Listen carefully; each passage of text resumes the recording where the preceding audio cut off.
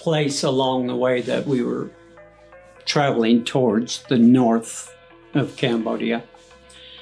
And we get hit, ground attack.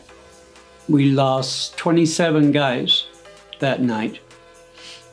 And so that was a whole big deal I don't like to talk about a lot.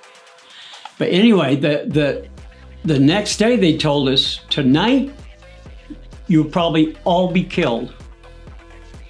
They told us probably all be killed if the Abrams tanks that are on the way don't show up by nighttime, because we just don't have the firepower, you know, to hold these suckers off or whatever, these